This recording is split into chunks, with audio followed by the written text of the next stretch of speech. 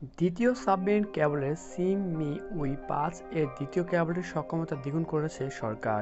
কারিগরি উন্নয়নের মাধ্যমে সিমইউই-৪ কনসোর্টিয়ামে দেশের প্রথম সাবমেরিন কেবলের ক্ষমতা ১০০ জিবিপিএস হতে বাড়িয়ে ৪০০ জিবিপিএস করা হয়েছে।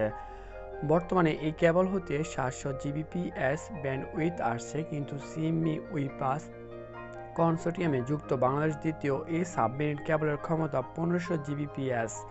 আর সরকার এখন চাইছে এই ১৫০০ জিবিপিএস ক্ষমতা দ্বিগুণ করে ফেলতে।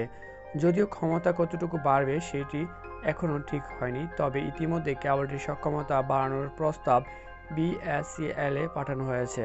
দেশে ক্রমান্বয়ে ব্যান্ডউইথ মূল্য বাড়িয়ে বাড়তি চাহিদা মেটাতে আগাম প্রস্তুতি অংশ হিসেবে এই উদ্যোগ নেওয়া হয়েছে বলে জানিয়েছে ডাক ও টেলিযোগাযোগ মন্ত্রী মোস্তফা জব্বার।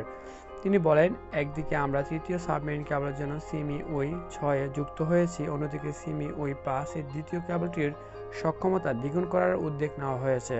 এখন কারিগরি উন্নয়ন ঘটিয়ে এই কেবল যতটুকু সক্ষমতা বাড়ানো যায় সে চেষ্টাই চলছে। সংশ্লিষ্ট দপ্তরগুলো হিসাবে দেশে এখন ১৪০০ জিবিপিএস এর মতো ব্যান্ডউইথ ব্যবহার হচ্ছে।